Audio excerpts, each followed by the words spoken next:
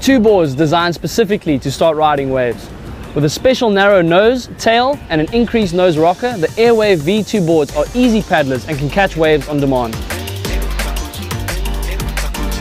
We have slightly reduced the width to 30 inches on both models to allow more fin grip and make them a little more surf orientated. They will also allow you to do bottom and top turns almost as if you were using a composite board. Built with a new sandwich Dyneema belt that runs along the middle of the board deck and bottom as a stringer, the board becomes about 30% stiffer than any conventional inflatable board. This technological advantage alone will greatly improve the board's performance when gliding and turning, especially improving stability and paddling comfort.